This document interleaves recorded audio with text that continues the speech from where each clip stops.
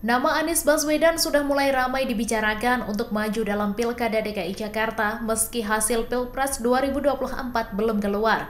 Hal itu berhembus dari salah satu partai pendukungnya, yakni PKS.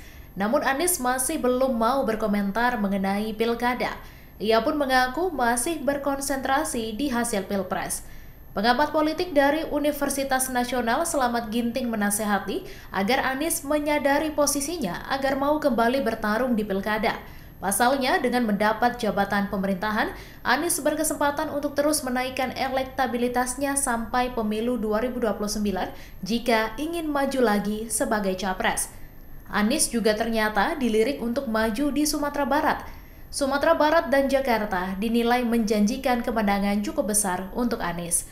Menurut Selamat Ginting, jika Anies tidak punya perahu atau partai politik, maka elektabilitasnya tidak akan meningkat dari perolehan di tahun 2024 ini, yaitu 25%. Download Tribun X sekarang, menghadirkan lokal menjadi Indonesia.